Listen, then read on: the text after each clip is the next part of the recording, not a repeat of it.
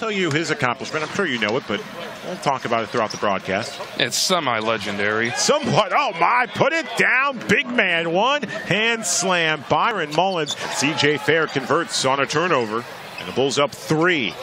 Easy pass and layup. Good. A contested layup. And that falls in. Welcome back, Eddie. We have missed you. 1 point lead.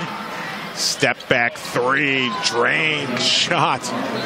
I mean, they are beyond ice cold right now from beyond the three-point line.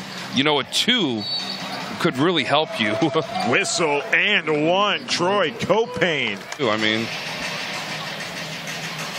Arcidiacono pass intended for Harris, stolen away. Here come the Magic on the fast break. Petroselli, and a nice job by C.J. Fair. And the scoring duties, even as the point guard, trying to give his team the spark that they so desperately are seeking. Oh, look out below. Easy slam. Byron Mullins pulling near basketball.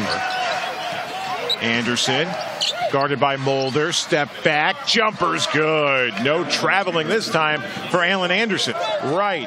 Pass midcourt. 1 second left. Right. The floater at the buzzer is good. Coast to coast. Jay Wright. Ice water in his veins. Fourth quarter here in Chicago. 10-point lead. There was the buzzer beater by 11 minutes of game time can take an eternity, and Lakeland picked up 3 fouls in the first 30 seconds. Wright driving, nice layup. Nearly traveled there. Petroselli, shot clock winding down to 3. They have to hurry down the 1. Petroselli, fade away at the buzzer is good. Just how they drew it up on the sidelines right there. Teams are fighting for that final playoff spot. At times it does not look like that, but spinning in the baseline. Second time Ryan Arcidiacono is going to have issues with.